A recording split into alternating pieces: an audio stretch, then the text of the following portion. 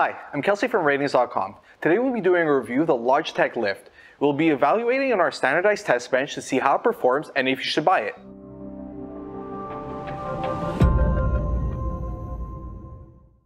The Logitech Lift is an ergonomic mouse with a vertical shape. It's designed for everyday browsing and productivity.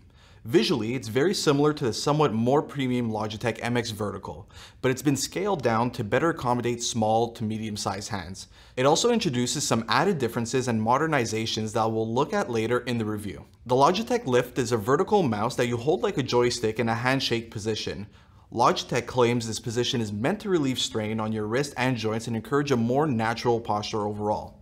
Visually, the design is minimal and uncluttered. There's a rubber hand grip for your palm that wraps around the rear of the mouse, and there's a pair of side buttons on the left. This mouse also comes in 3 different colors: graphite, rose, and off-white. A left-handed version is also available. Now we'll look at the tests. Let's start with the build quality. Good build quality is important for the overall longevity of your mouse and can also play a role in how comfortable it is to use. The Logitech Lift feels well built overall. There isn't any flexing or creaking between parts. There's a faint rattling sound if you shake the mouse, but this isn't noticeable during normal use. Unfortunately, while the plastic feels sturdy, it also feels somewhat cheap, especially compared to the material quality of the Logitech MX Vertical. Note that unlike the MX Vertical, this mouse uses post-consumer recycled plastic in its construction, which may account for this cheaper feeling. The ratio of recycled plastics used varies between colorways. The graphite color is made with 70% recycled plastic, while the other 2 color variants are made with 54% recycled materials. Moving on to the feet. The shape, location, thickness, and material used of these feet contribute to how your mouse feels when you move it across your mousepad or desk. The Lift has decent mouse feet. They glide smoothly on mousepads and desks. Unfortunately, they make a light scratching sound on both surfaces. Also, they're a bit thinner than most other mouse feet. The Logitech Lift is well suited for small to large size hands using either a palm or claw grip. If you have extra large hands, you'll likely find the mouse is a bit too short for a palm grip, and you'll need to curl your fingers too sharply to use it in a claw grip comfortably. Also, because of its vertical design, this mouse isn't suitable for using a fingertip grip for any hand size. The sensor is the essential part of your mouse. It's responsible for translating your movements into the cursor movements you see on screen. First up, CPI or DPI stands for counts per inch and relates to the sensitivity of your mouse. A wide CPI range with precise adjustment steps is important. Everyone has different sensitivity preferences, but most users prefer CPI settings between 100 and 4000. This mouse has a narrow CPI range, but it's more than sufficient for everyday browsing and productivity tasks. That said, if you use a high-resolution 4K or 8K display, you may want to look for a choice with a wider CPI range so that your cursor moves quickly enough across your screen. Next, the polling rate is measured in hertz and dictates how often the sensor reports its position to your computer. You'll typically want to use the highest polling rate possible, as higher values result in smoother cursor movements. When connected with its USB receiver, the polling rate is locked to 125 Hz. When you connect this mouse via Bluetooth, the polling rate is locked at 90 Hz. These polling rates may seem low compared to a standard gaming mouse, but this mouse isn't designed for gaming. These lower polling rates do produce slightly less fluid feeling cursor movements, but they're also more battery efficient.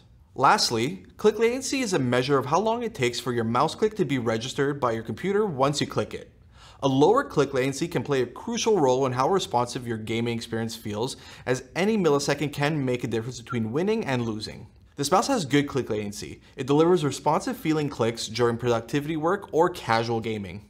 Next up, let's look at the buttons and mouse wheel. The Logitech Lift has a fairly standard button layout with a pair of left and right click buttons, a conventional scroll wheel, 2 side buttons on the left, and a CPI button behind the scroll wheel. There's an added button on the bottom of the mouse that's used to pair with up to 3 devices via Bluetooth and receiver. You also use this button to switch between connected devices. Logitech advertises that the buttons and scroll wheel on this mouse are much quieter than their early generation mice. They're very unlikely to bother anyone around you, even in a crowded work environment or a quiet work from home office. The scroll wheel is what Logitech calls a smart wheel.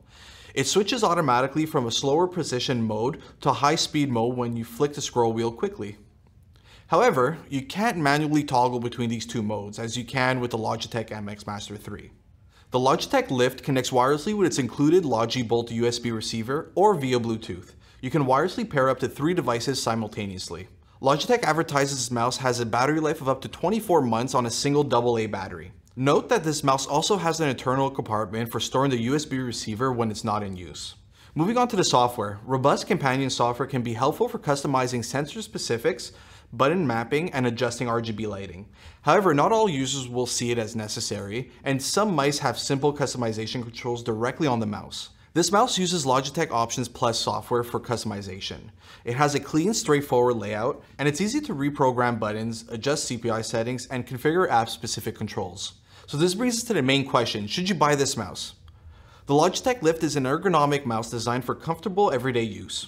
It's a little less premium feeling than its larger brother, the MX Vertical. However, it's available at a more accessible mid-range price point and designed for smaller hands. The added color options also suggest a more playful approach, and this is Logitech's first vertical offering with a left-handed variant available. This mouse also makes several improvements that make it a better fit for the changing work environment. The quieter clicks can make a big difference in noise-sensitive environments.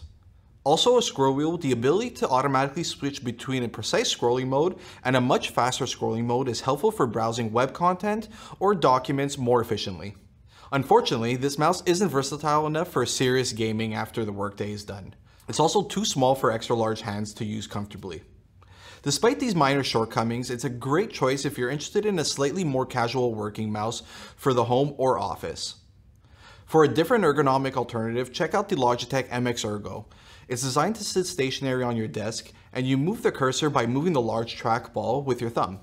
This type of mouse can reduce the stress on your wrists and arms from repetitive movements. Or for a more conventional mouse that's designed for smaller hands but is versatile enough to handle productivity workloads and gaming in any genre, check out the Razer Pro Click Mini.